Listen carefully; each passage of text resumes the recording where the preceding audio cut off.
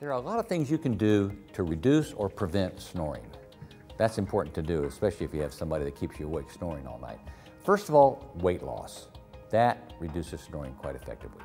Find out if you have obstructive sleep apnea. That's done through your doctor's office through some testing. If you treat that, that helps open up the airway so that the air doesn't make so much noise going in and out, and you quit snoring.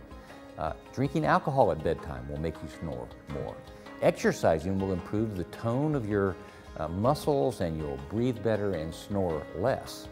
Now, you can use those nasal strips that you see football players use sometimes. That helps in some people.